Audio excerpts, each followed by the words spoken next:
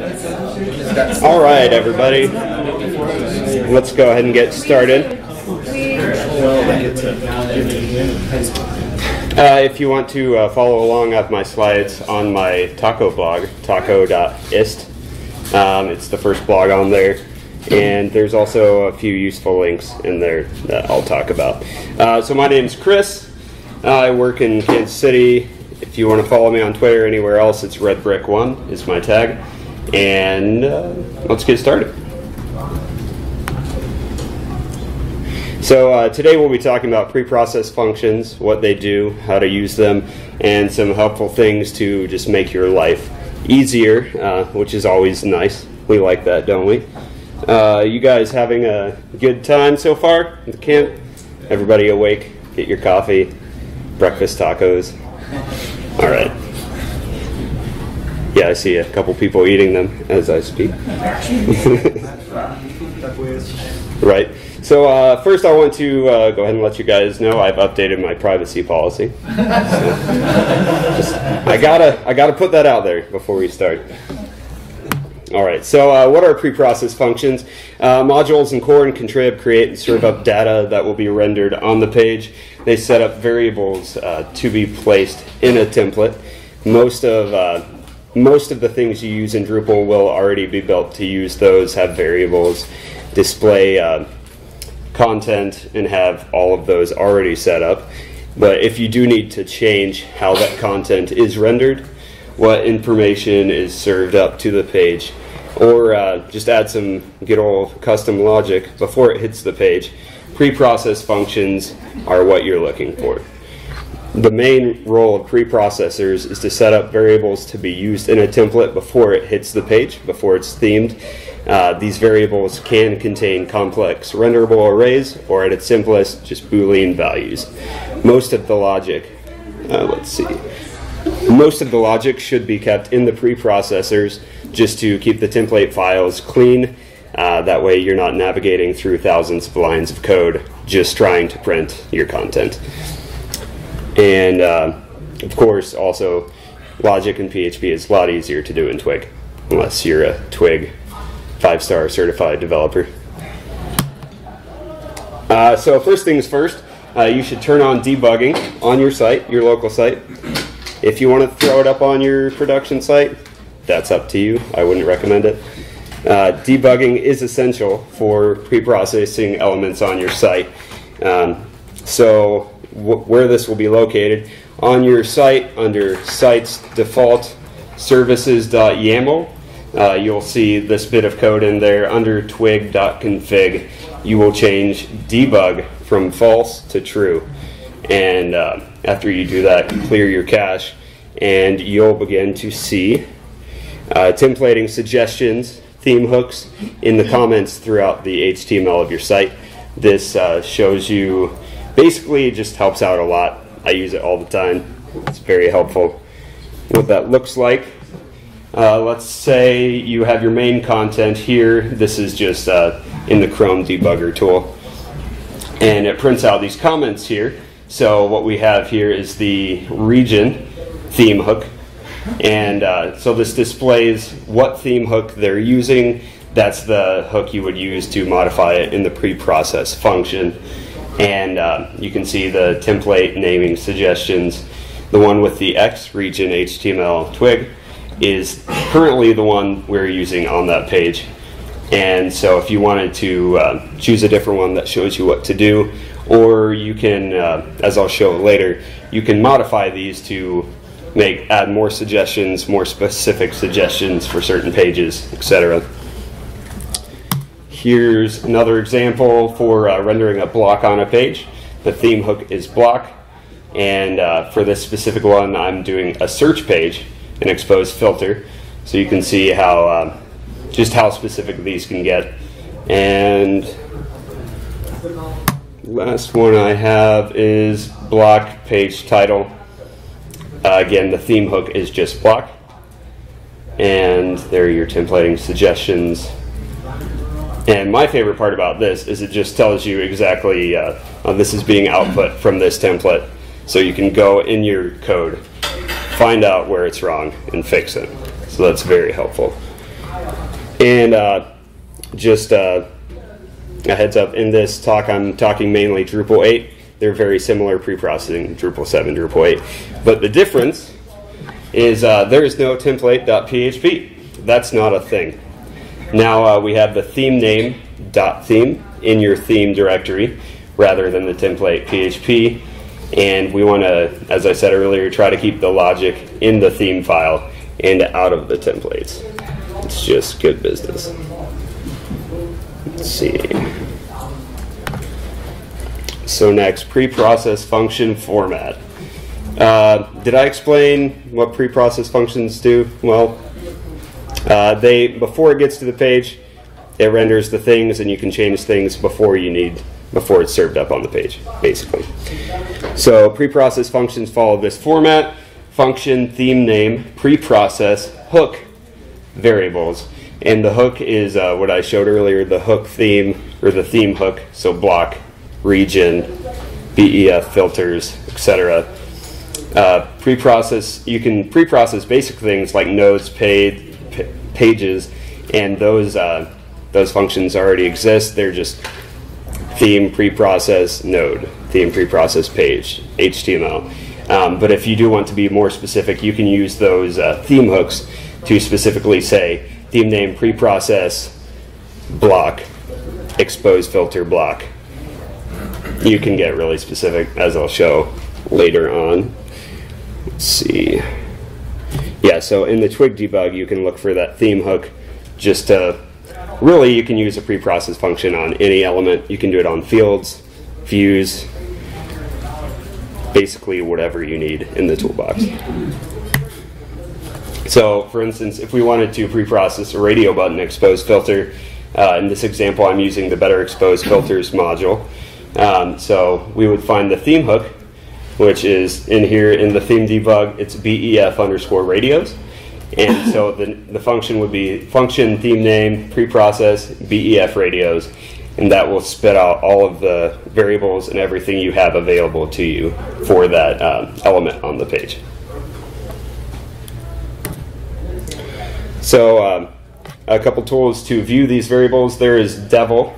The Devil module, it exposes a method called Kint, and there's KSM, which is similar to DPM. There are a few, I think DSM is another one, and then my favorite is XDebug. It's just very helpful. Once you have it set up, it's very easy to use. So the Devil module functions, we have Kint, KSM. You throw that inside your preprocess function, then you throw whatever variable you want to expose and view into that function, clear your cache, navigate to the page, and profit, because it'll show you everything you need just right there on the page. Here's an example of that, what that would look like. So it spits out a box on the top of your page, and you have elements, attributes, title attributes, content attributes. In the elements, that's the actual elements that are rendered in that theme hook. There's a lot in here. I think the next slide goes inside the elements. So clicking on that expands. You can see you have your node, all of your fields and methods that are attached to that node. Your pre-render attached. You can add JavaScript, CSS to this. Your title, and then you have down at the bottom, there's the field section, field sidebar. Those are different fields that are on the node that we're viewing. What did you say your favorite was? XDebug. And I'll show that next. Speaking of XDebug. So XDebug might be a little complicated to set up. I have in my next slide a link to a blog on how to do that very well. So in XDebug, you go inside the preprocess function and you add a breakpoint on a line of code, clear your cache, and when you run XDebug, you go to that page and it'll spit out all of the variables, basically in the same way, but it will be in your IDE or whatever you're using. I use PHP Storm, in that it just has it right there in the box. I'm not sure, you might have to install a plugin, but that is in the blog that I have right here. So it's not that crazy, although it does seem like that when you first go to set up XDebug. I know I was a little bit scared when I first stepped in the door. So again, if you want to view these slides and get the links on these pages, taco.ist is my site, and or the link is here, joshfabian.com/blog/xdebug, and that will explain how to set that up. I believe it shows how to set it up in PHP Storm with Composer and a few other options. And you won't have to look like that anymore. It's worth it. Mm-hmm. Promise. Yes. Is everybody good to move on? Next slide. Awesome. So I guess I'll step into some examples on what you can do with preprocess functions, variables. You can one of the most basic things that you may use a lot is adding classes to an element or a wrapper, some sort of thing on the page, if you will. So you would add or modify classes inside variables, classes array. And I believe, yes, I do have an example here. So this is my theme preprocess HTML function, and I am saying if the variables element user is set, then we know that the user is logged in. So we grab that user, get the ID, load that user, and then from that I can then get the role off of the user.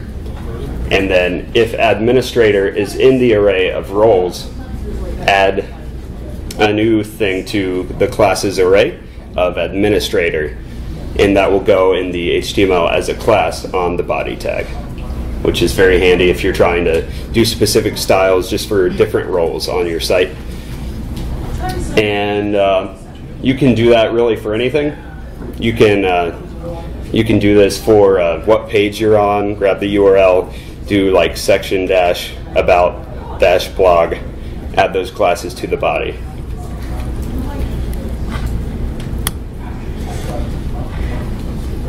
Now, if we wanted to add expose filter titles to a wrapper, for instance, for this specific use case, what I had to do, we had a bunch of expose filters on a view, and we wanted to group them specifically and style them, but they were all wrapped with form items was the class. So you have 10 expose filters all wrapped in a class of form items. That's not very helpful. So those elements, the hook theme was a details element, how they were rendered on the page. So I ran function my theme preprocess details. Then navigating through xdebug or can't I found through variables element type, you can find the type of expose filter that is there. So I said if it's a radio button or a checkbox, only run this code. Just be careful not to do things globally that could break other pages. A lot of things with preprocess functions, you do want to be specific where this code should run. So from that, I grabbed the title off of variables title, lowercase that title, and then I used Preprocess, which is, I believe, just a PHP function.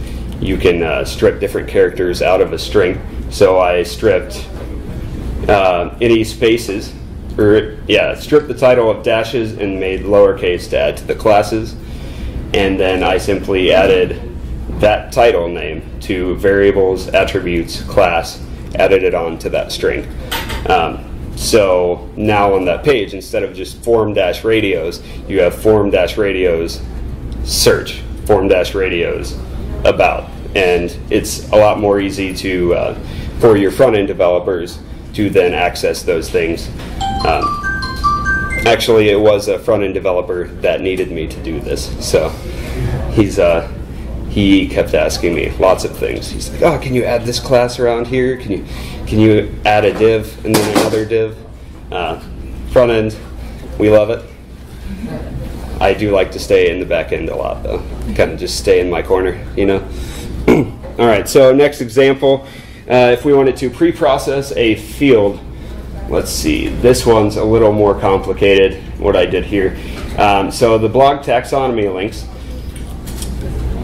on this site, what I had to do is I had a field taxonomy reference, and I printed those on the page. So you could click on those and go to like a blog with that category.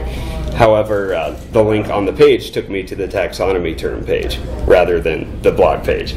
So what I did, which might not have been the Drupal-y way to do it, maybe it is, I basically just pre-processed those fields and changed the link on those to be /blog/ whatever the title is. So we'll step through this. We have if variables field name equals field blog tags, so only for this specific blog tag or blog field throughout the whole site. I created a tags array, which is just variables items, so that's all of the links in that are printed on the page. And then I created just placeholder variables blog term name equals array, and that's going to be in the variables on the page. Now there is now this new key in the variables called blog term name. So I for each over the tag arrays. For those who don't know what that is, you just loop over every single item individually and do this action on each single one. So I created a variable called blog term name and blog term link, because you have to grab the name and translate it into like Chris-Wright, so it would be in a URL. So blog term name, tags array, there's the key number, content, title. Great, we have that. Blog term link, I lowercase the string of the title, and then I replaced any spaces with preprocess and replaced them with a dash, so it would work better in a URL. And then, so in variables blog term name, that array I created earlier, I set the key, so this will run for every single one and create however many values in that this loops through the array. And I created a link attribute, which is the blog term link URL, and then a title, which is actually just the original title. So I had those separated, and I do not have what that looks like, but what I ended up doing in Twig is I created, say, like an A tag, and I threw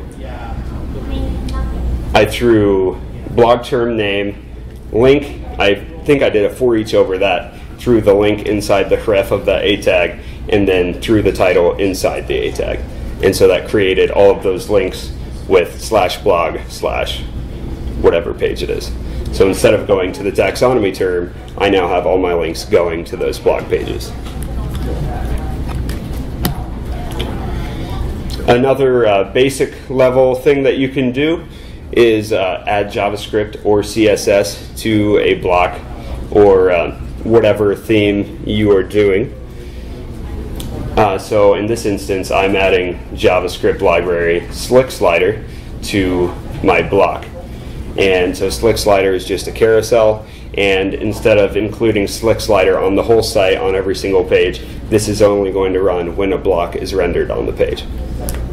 And in this instance, you would probably want to be more specific, like if you're on preprocess block inside carousel block, run this JavaScript instead of running on every single block on the page.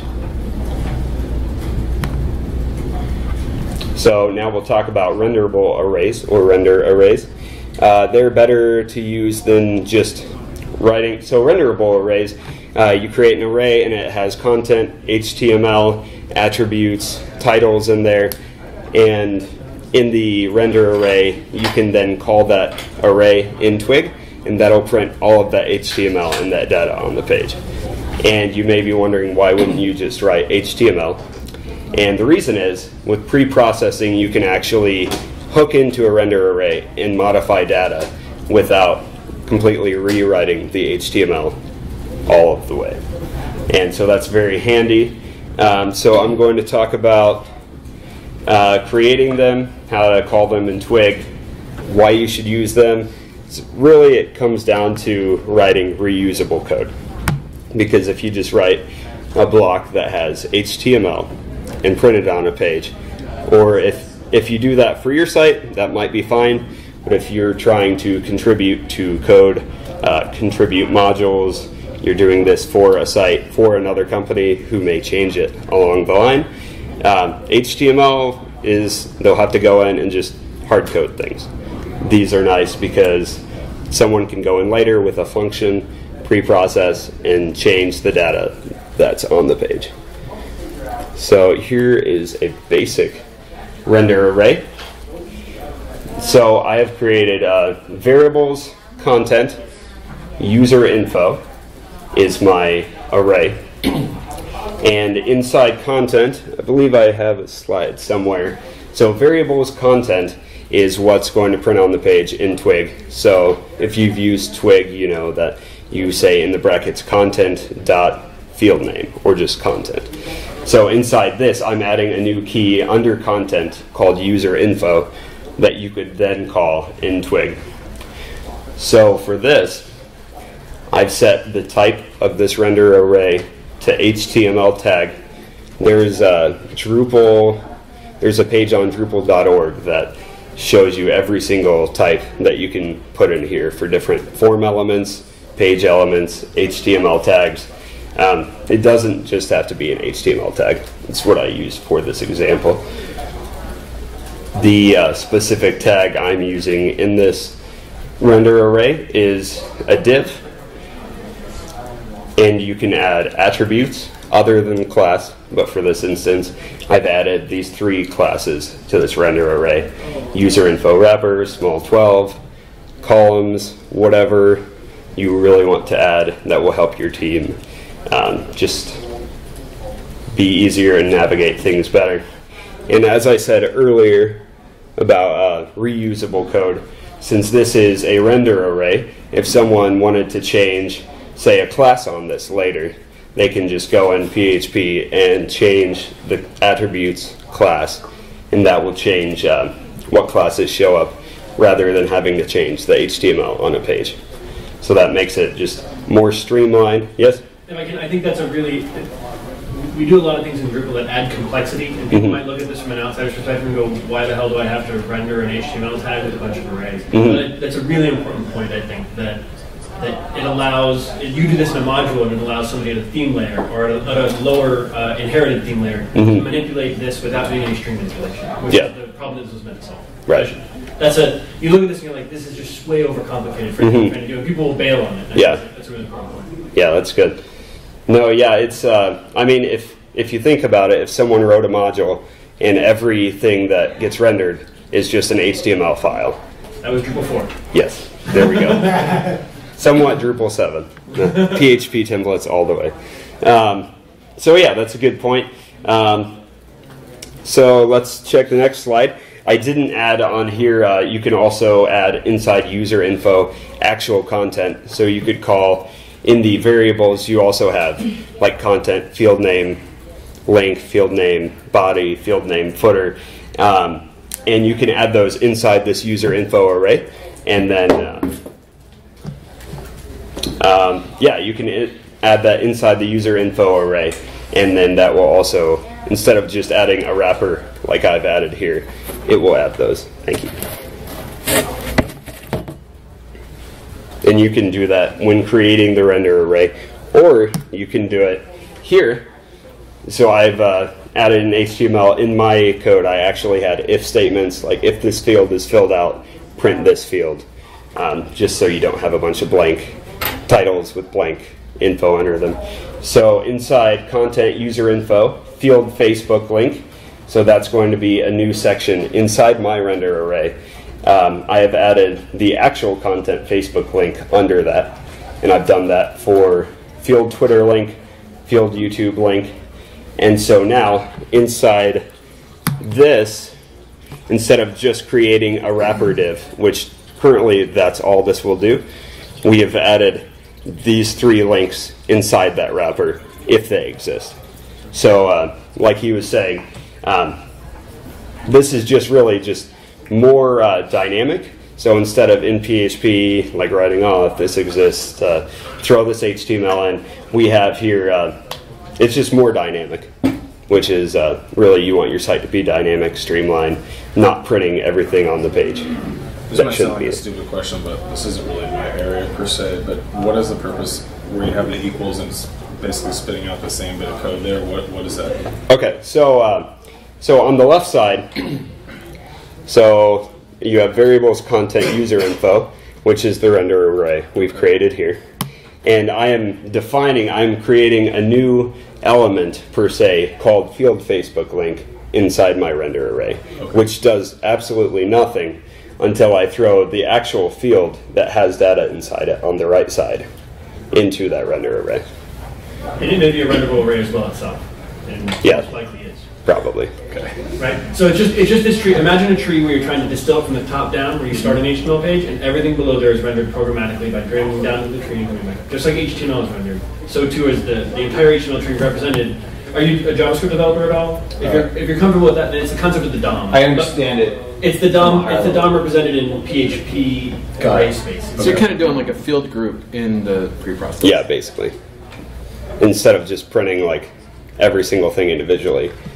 And that is actually, this is more of like a group because I created a wrapper. But you could do that really for any type thing. So everyone good on that? Render arrays?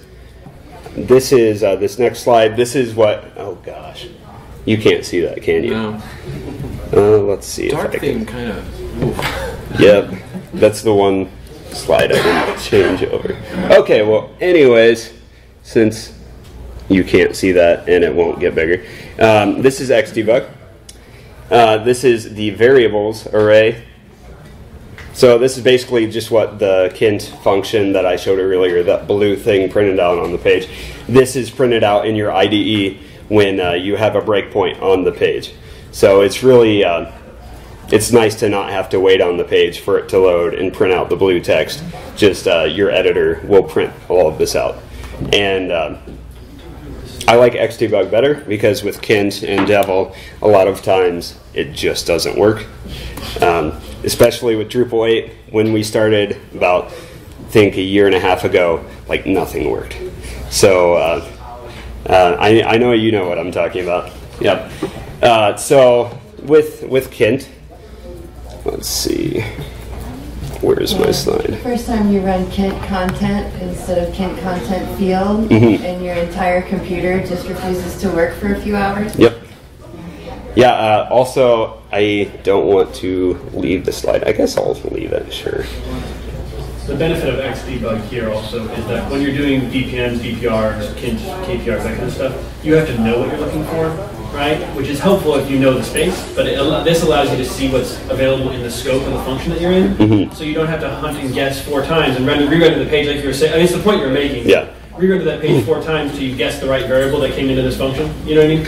And while you're in here, you can actually, if you're inside a PHP storm, you can manipulate these variables using Drupal functions as well. So you can see what the effect of the next edit you would make to the code would be in real time.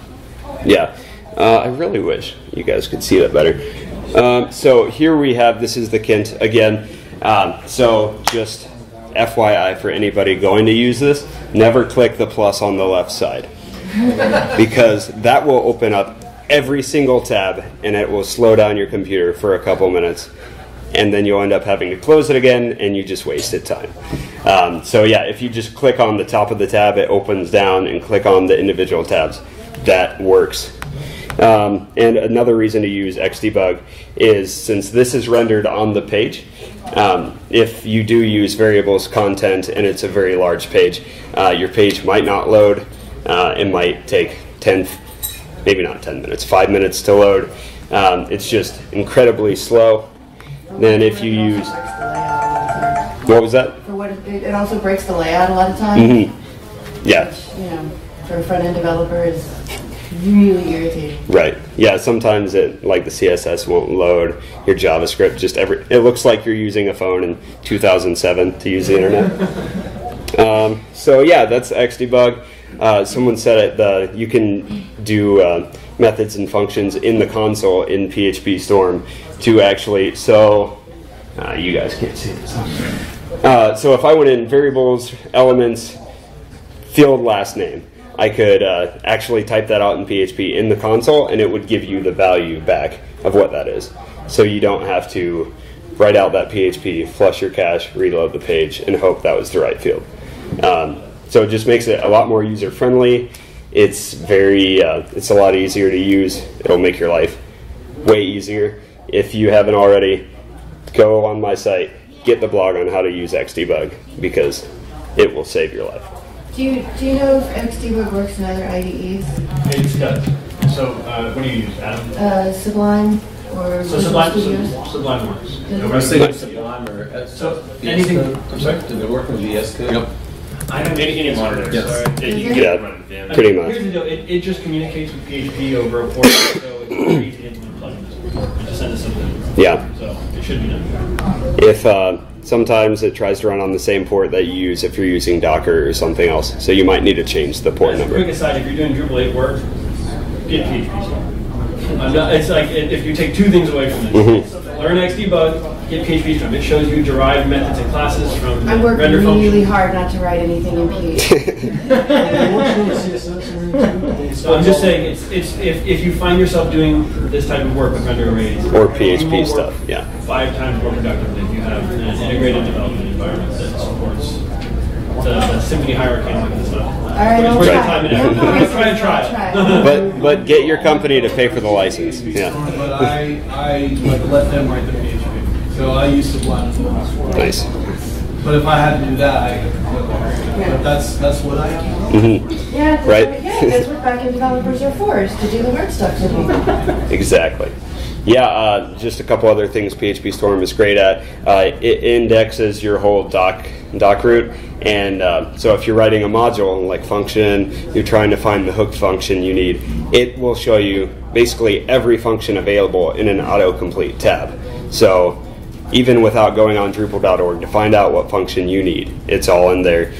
You can also, if there's a function written down being called, you can right-click and go to the declaration in Drupal core, and it will show you exactly what those functions do. So, yeah, PHP Storm's great. So, join the storm. So, yeah. So, the render array, how that looks in Twig, as you saw, it was inside variables, content, user info. So you would just call content.userinfo, and that will render the wrapper divs and all of those Facebook links inside of that. So another reason for render arrays is so you don't have to say content.facebook link, content.twitter link, and just write every single thing, because they're already together in a group.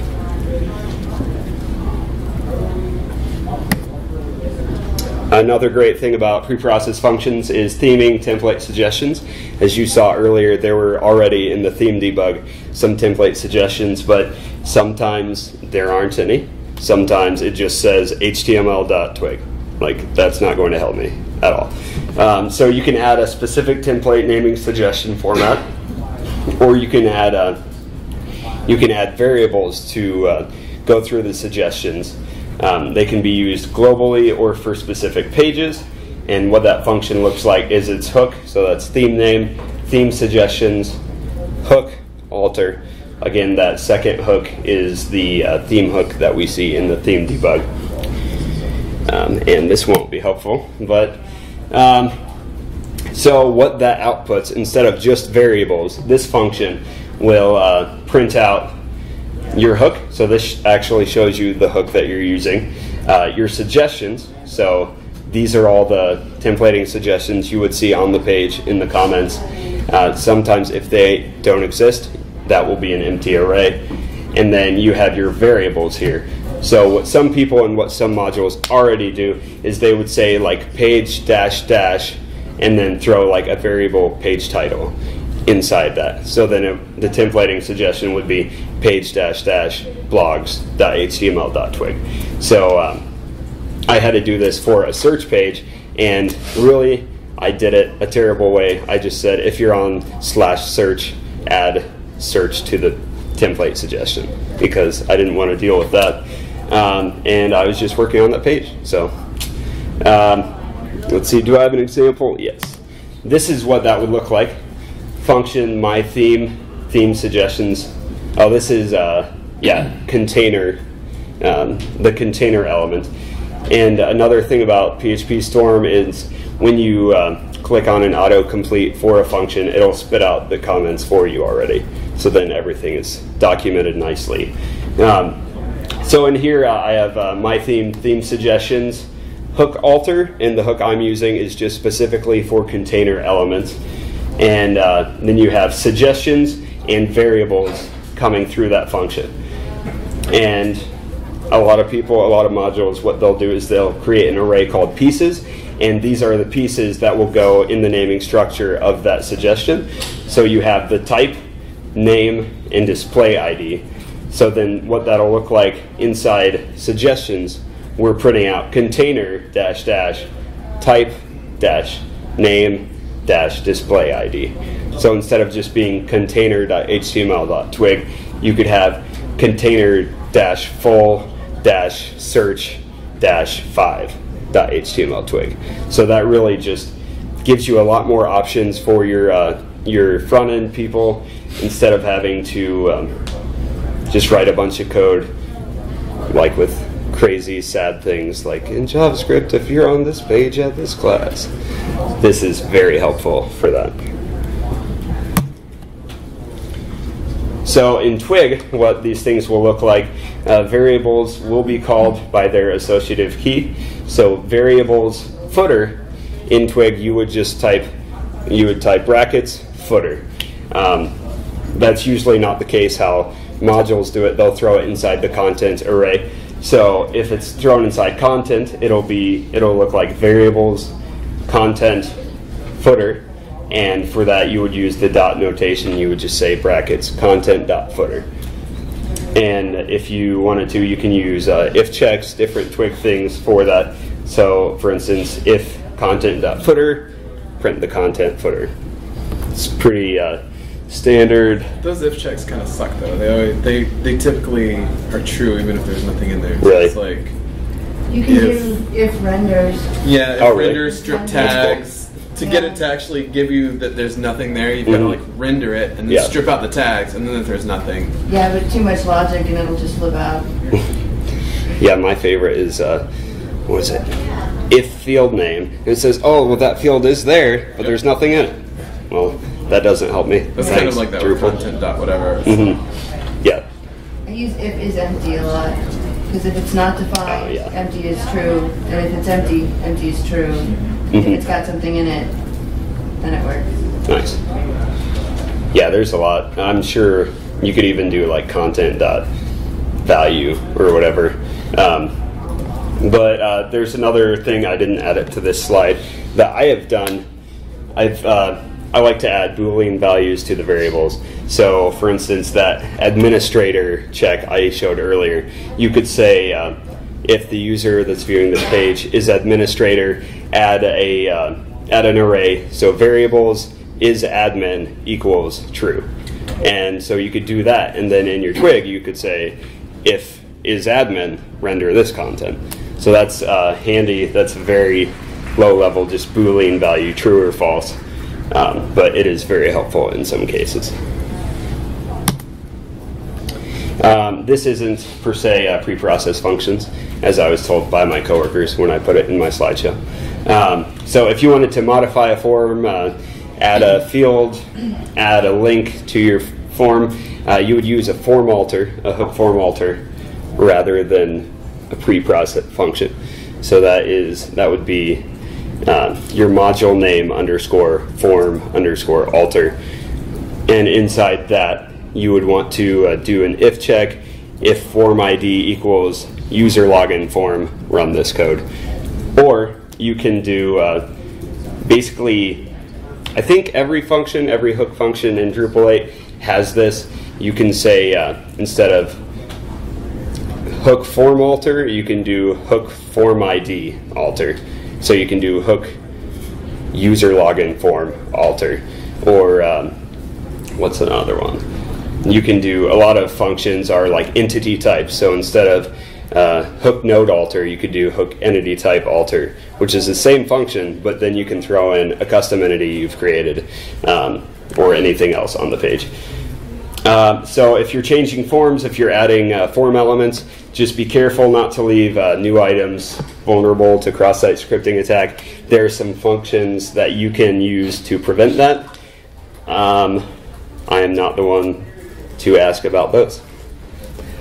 Here is another, this is the form, spits out instead of variables as we saw earlier. There's form, attributes, and then this shows these are all the fields in the form. So if we wanted to add a new field to the form, we would add it just inside that form array right there. And what that looks like, so we'd have a function, my module form alter, or my theme form alter, that includes the form state, and the form ID. And in this instance, I'm adding a sign up link to the user login form. Oh, I do have a pointer. Okay. So in this instance, I'm saying if form ID is user login form, so only for this specific form, I am adding a key of sign up to the form array. And inside of that, I am adding a markup attribute, which, as I said earlier, there's a page in Drupal that shows like every form element, every attribute you can use in these functions. So in the markup, it allows you to print HTML. So here since this is just a new link that I wanted to add to the page, I wanted to add a sign up link to the login form in case they did not have an account. So I added markup, p tag, inside of that an a tag to user register, sign up, then I set the weight to 2, so then that shows up below the other fields that I have on my form. And you can do that. There are a couple ways you can do that besides just doing markup. I feel like you can do a render array for that. I haven't done that, but it makes sense.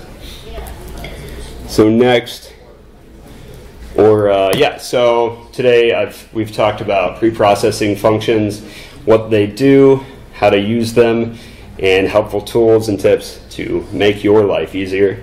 That's the end of my presentation, I guess.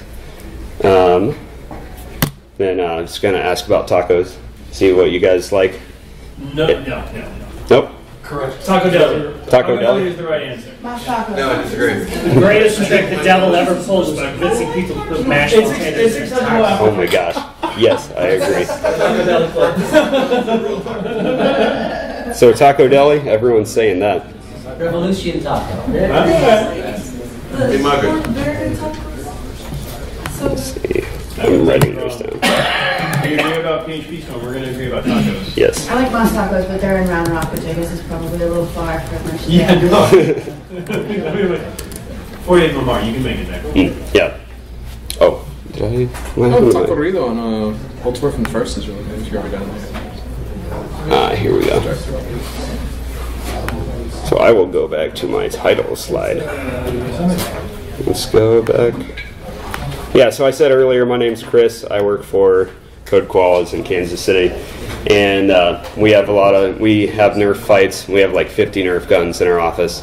I have gotten shot in the eye point blank, and the eye doctor said I was okay. So we went ziplining a few weeks ago, so that was fun. Really, I don't know. It's great to work in a place where you can not talk to anyone because you don't want to, but then also have fun with your coworkers. So, does anybody have any questions? Yes, I do. Awesome. So,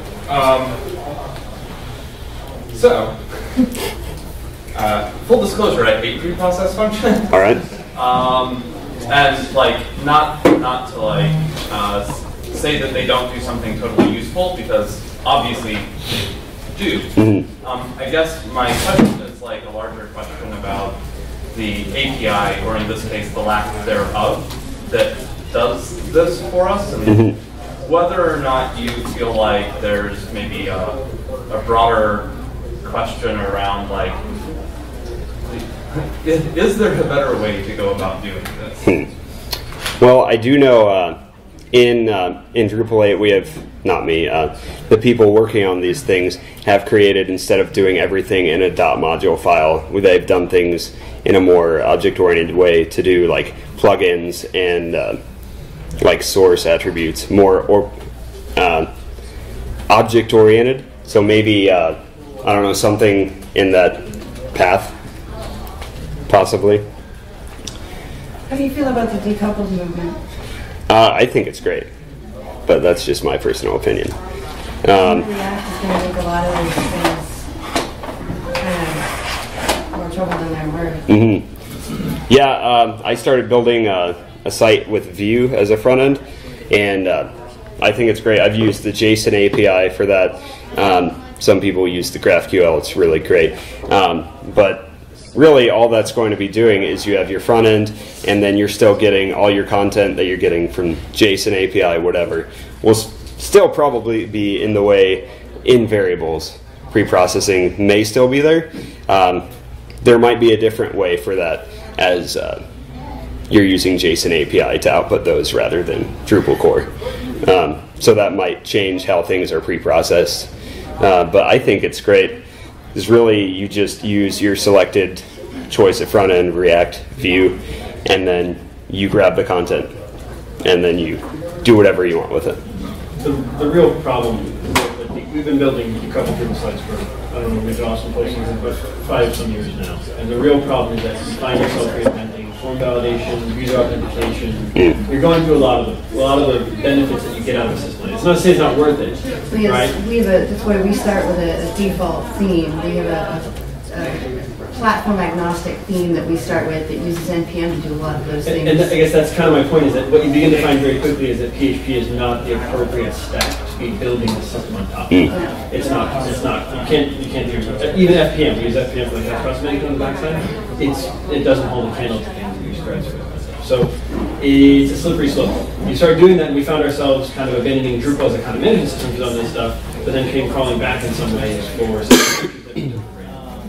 So we swung out on that pendulum, and then came and we're like, all right, we kind of came back to crawling a little bit or something. Yeah, this is like a conversation that had internally at Acquia and within the community at large, and my constant question is, so you want to reinvent all of Form API and Field API? You don't. JavaScript? Right. It's a pain in the No, ass. nobody wants to do that, right? But everybody who's doing it, I'm like, so... Well, so, we have a couple projects that are coming that are really interesting, where they're looking to do some of the IPB edit in place kind of stuff, inline editors, right. And some of the systems that use that. I think we've made those a bit more robust and a bit more themable, so that we could adjust them to the way we need them to work, while still letting Drupal do a lot of the heavy lifting and form validations, because they share enough commonalities. But I think it's a real problem, especially as you come to our customers. That Drupal's in a weird place where it's a content management system, which, if you reach kind of back into the history of Drupal, you realize means that your data should be structured, right, in a way that is composable and reusable across views and all these other things that you're going to list out.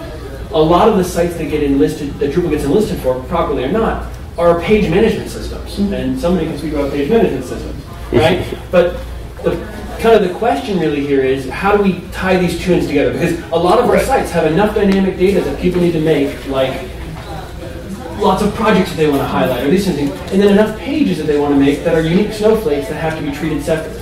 And to merge those two concepts together is really where the struggle sits. Where when a customer comes to a page, they just want to edit that page and it sits there, and they don't really care that this content happens to come from this project over here, and then you got to go over there to edit. Nobody cares. So it's finding the balance between those two things that we're currently struggling with. And I know that's this is your point, but well, and I mean, and core is moving so heavily, in so many directions at once. We've got content moderation stuff going on, and we've got quick edit going on, we've got layout builder going on. And you realize quick edit doesn't know squat about revisions. So when you make revisions, have fun with that. And they're a lot of moving parts there. You can't have all of these pieces. Realistically, you have to choose. And that's, in my opinion, I've been against the monolithic growing of core as a result, because we need a strong foundation to build these things on top of with different ecosystems.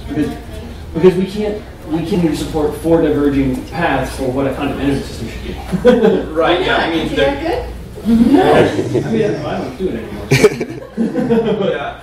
Well, I mean, I was wow, those are interesting words. I was a very big small core proponent back in the day, but here we are building big core, core. and like, I'm not necessarily against it with the way that we're doing, but we do have to have like a greater degree of like, discussion about how these things integrate together.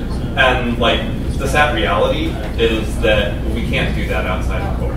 Experiment. Oh, I don't know. Well, I mean, I like 13 years worth of trying. I want to have this conversation, but I guess the point is, experimental module status and these types of things are allowing people to throw caution to the wind and get them kind of mainlined in, which is good for innovation, but it lacks the cohesive approach that's needed across all of these other spaces. You know what I mean? Because you're right, Quick Edit has no idea about the vision system, and there's no... and unfortunately is not experimental. Yeah, there's no UX to fix that either. Like, there's no UX system that I can think of that really makes this work. If it is there, it even gets more complicated. You know what I mean? So I don't know. Long story short, I think we need a solid foundation that does this, that we can then start adding things on top of to where we realize that we're the ones who are making the... That's the key. You as the developer should be the one making the decision to which system you're embracing, as opposed to assuming that somebody else has thought this through. Because the honest truth is nobody has. Yeah. I want to talk to you about something. I know that this has nothing to do with this thing, so I'm going to... But I wonder how Drupal developers feel about the idea of going in and sort of customizing your Drupal installation. If you, for example, if you're going to download Angular to use on the front end of a site, you can go through and in that core install, you can choose the things that you want, choose the things that you don't want to include. You can pull the whole thing down whole hog, or you can just pick and choose the bits and pieces that you want and just use that. The framework that this is built on top of, right, is pluggable in a way that allows you to do that elegantly as opposed to brutally by removing code. So I'd argue that you want to use the correct dependency injections and the correct, I don't know what your particular example is, but you can override entire swaths of the system on the fly in a way that allows you to maintain the ability to upgrade. And I would suggest that's the path you're going. It takes a little bit more understanding in terms of like how the system actually works, but then you're not doing the same thing where you're trying to hack and do string parsing on HTML. Right. You know what I mean? You dig a little bit deeper and you can surgically extract the tumor that you have. Yeah, but the question she's asking is the very question that like DevSeed asked back during the Drupal 6 cycle and why small core was ever even like a discussion. And I mean, I still think that we're not there yet, but we've started using Composer to actually document the individual components of Drupal core at this point. So you could theoretically, make it composable. I completely agree. I mean, I think that's the key, is that you have a small core that is composable. You can call the whole thing core. It doesn't matter what you call it. They need to be composable objects. Yeah, they need to be composable objects, so you can pick and choose the pieces that you want. But I mean, the simple fact of the matter is like you can't say, oh, I want to use Drupal's entity system and not get 90% of Drupal, right? Like, it's just going to happen. Well, I just like, the one thing that amazes me is views. We don't use views, but just because of the way that we deal with the front end, we use views almost never on these sites. But it's core in 8 now, so you have to bring it down, and it's huge. Well, nobody cares about the size, to be honest. Yep. Frankly, all of our dependencies outstrip the size of Drupal. Yeah, that doesn't matter at all. So the size of these things isn't, I don't know, but it's an irrelevant topic for discussion as it relates to how this stuff comes together. But I mean, you see what I'm saying. Why should I have to have views if I'm never going to use views? But just turn the module off and call it a day. The code won't run. That's it. Right. That's the honest truth. Memory. Yep. Yeah, that's what you're really trying to avoid. So I think what you're talking about are totally legitimate concerns, like the overhead of actually managing those functions. If you disable that module, we cache that concept, and we don't then go crawl through and look for all the files and extra down and everything. So like what you're talking about is totally legit. Like, the systems are in place to make it for that part. Yeah. Hard drives are cheap. Very cheap. Yeah. The amount of disk space that takes is We'll worth the amount of brain space it would take to get rid of it. Go look at your vendor folder and do that stuff. Right. Well, I say this knowing full well that, our NPM packages folders are... Exactly. Yeah. Now they're flattened. Now they're flattened and they're actually being done well with some of the yarn. You know what I mean? So. I'm just trying to understand. Like I said, I'm not a Drupal developer, but I'm trying to at least understand the system on which I'm building. And I think that this is a good point, and I'd like to hear what you think about this as well. But with the things that you brought up here were excellent with regards to how these arrays work. But if you understand a little bit of the history behind you begin to understand some of the complexity. Because we've been down the path where we've been down the simple path.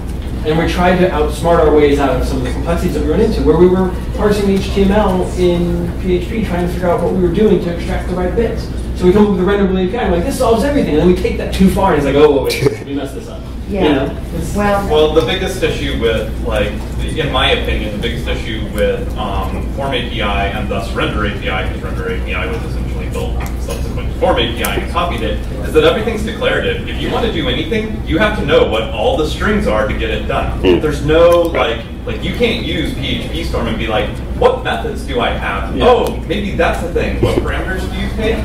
Yeah, this is what I wanted. Like, no, you have to know. And so that is still a page literally the three of us were on yesterday in the render array. It's like, I'm going down into it. What else do I need to use? So you have to dig through the Drupal documentation, which is this enormous page, one for forms and one for render arrays in general. And it's just like unless you know everything, you're gonna just keep your head against the wall. Right. I feel like you guys kind of deserve that though, because I don't know if you've ever looked. Of course, you're the one built it. Real quick, we understand it. I don't know. Have to figure it out. I don't know if you've ever looked at the DOM for a Drupal page, but it's divs inside divs inside divs. Can I tell you why it's like that? It's like that because of the statement that you made earlier. No, it's like that because of the statement you said earlier where you said it's somebody else's code. Because the developer looks at that and goes, the information's on the page that needs to be here, and the front-end person looks at the page and goes, I can style it however I want, I don't need to know how to do the back end, but the truth is that both of you need to get a lot deeper into each other's space. Right, that's why because we have the tools. A good Drupal developer will give you the structured semantic HTML that you need to make this page and nothing more, depending on the budget of the project and their ability to do it. But the truth is that you have people who don't care or don't understand what you do. Or they don't and ask. And you don't have the other knowledge as well. So I think that's actually the problem, is that this isn't that complicated, and if you dug into it, you see how empowered you could be for creating the markup you need coming out of the system. Yeah. See, most of the stuff that I do on the back end, I can integrate components into Drupal templates using Twig and kind of that. But the pre-processed stuff, it's always been a little beyond me, and because that's what I have back-end developers for. Yeah. But I'm beginning to realize that I should probably stop doing that. I think you have to make sure that your communication. I think what you're saying is absolutely right. It's just about it's merging. You're a team, with your developers. You guys need to interface and communicate constantly. And if they don't care about semantic structure or adding infinitum number of divs to your page, well, let's have a chat. Why? This is why I think it's important. Let's, even from a developer's brain, they can certainly understand about load times and being able to read through with being blind. If I can real quick, those divs are there because you ask for them in the same way that your designer or your front-end person asked for, can I have this class, this class, this class? So as developers, 3 cycles ago, we said, what class is there?